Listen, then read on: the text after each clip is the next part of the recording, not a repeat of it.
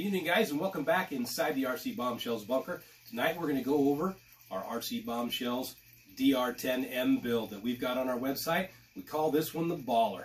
Lots of black, lots of blue, lots of carbon fiber and aluminum. Come on in, let's go over this thing. Going bumper to wheelie bar on this thing. We have thrown a couple of items on there that we found online that we liked. We're going to start with the Exotech front bumper right here that's got your GNS analyzer cut out for it. Slides in there nice and snug. We're going to also show you that we've changed out the turnbuckles for the RC Speed Secrets titanium textured black turnbuckles. We've added those throughout, and as you can see, these front wheels keep spinning and spinning. That's the RC Speed Secrets ceramic hybrid bearings throughout this car. Everything on it's going to run smooth, fast. If you're not running these bearings, you need to add them to every car you got. Now, we talked about the bleeder caps from J Concepts. Moving back here into the blue, we've got a reedy servo that we've included with this car. We're not even charging for that. We had to cut out part of the bulkhead to accommodate that full-size servo. All your wiring is tucked in there nice and neat. R Designs has the extended chassis braces right here, which allow you to manipulate your battery in a sideward position in both front and back. This is all adjustable, and these straps right here got some sort of neoprene sweatsuit stuff on here that really grip the battery well. Best battery strap I've ever seen. Carbon fiber ESC tray extra large from R Designs. Lots of real estate up there for holding down your electronics.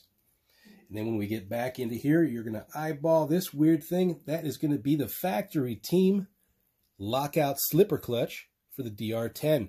Now we factored this on here with the Octalock 87 tooth spur, 3 slipper discs in there, and this centrifugal clutch under acceleration will expand. There's different rubber grommets right there to adjust and tune, and you can remove these M4 screws or just the nuts to get your weight balance just right. Moving back into the rear hubs, you'll notice we switched out for the factory team aluminum hubs. Those are going to give you some more tunability and adjustability. There's also some Exotech aluminum rear hexes buried inside these wheels. A lot of aluminum come factory from the associated on the DR10M.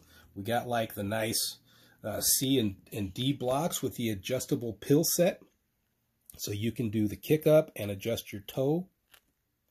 We've changed out the rear ball mount back here for aluminum. And also the tranny mount underneath inside there is also in the anodized blue aluminum.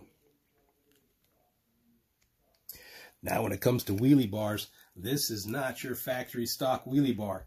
Associated comes out with a thinner, weirder setup. R Designs fixed that with these spacers right here, which are going to bring this out to the natural Traxxas with standard wheelie bar width.